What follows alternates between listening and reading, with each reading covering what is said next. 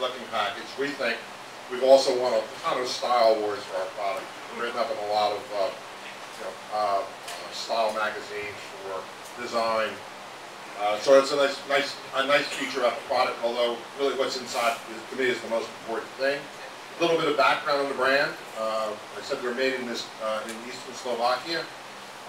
We are 7 times distilled, we're 7 times filtered. We actually, a couple things that make us different.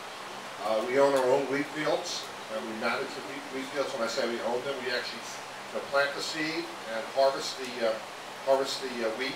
We're made with a winter wheat, and that's pretty unique. Most people go out and buy grain. We actually produce it ourselves, mill it ourselves, and distill it for vodka.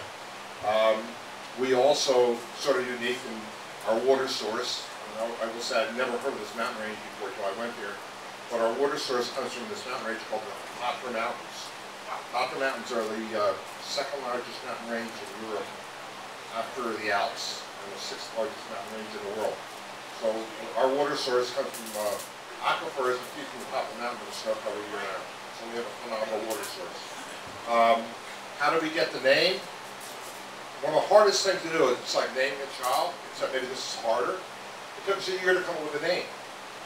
And we outsourced and went to what we call Glover. They were professional, but we get companies to help us with the naming, and bottom line, after a year, we created the name ourselves. And what it is, on the side of our bottle, is a logo, which is red and blue, and it is within the flag of Slovakia, and it's a double cross.